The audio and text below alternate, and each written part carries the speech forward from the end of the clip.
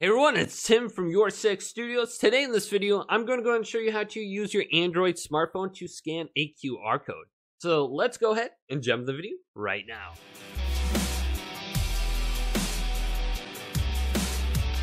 So on the back of my cornflakes cereal box, there is a QR code that I'm going to go ahead and scan.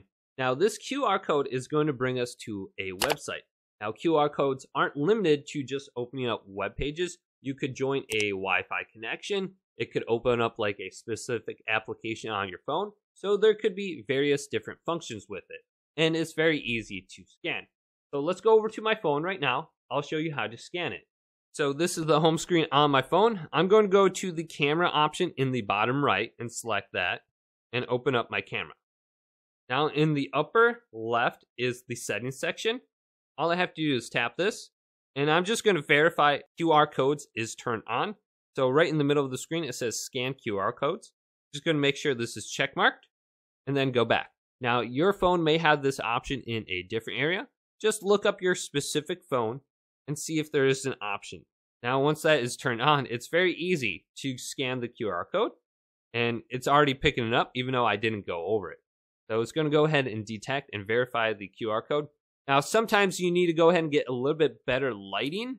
Otherwise, you may have to zoom in on the code and just get a really good picture just like that. And it should pop it up and open it up for you. So let's go ahead and back out and see if we can get the code to pop up. I'm going to look away and then look back. And boom, the web page is now opened. So let's tap it and browse the web page. So now it's opening up the feedingreading.com webpage, and it looks like it didn't bring us anywhere specific. So this webpage seems like it's broken. All right, so I'm going to scan another QR code for a PlayStation app on my screen right here. So I'm just going to go over this and see if I can get this to open up. Get a good picture. And now let's tap the link on the bottom, and it's going to open up that app. So it's going to go to the Play Store, and I already have this installed on my phone.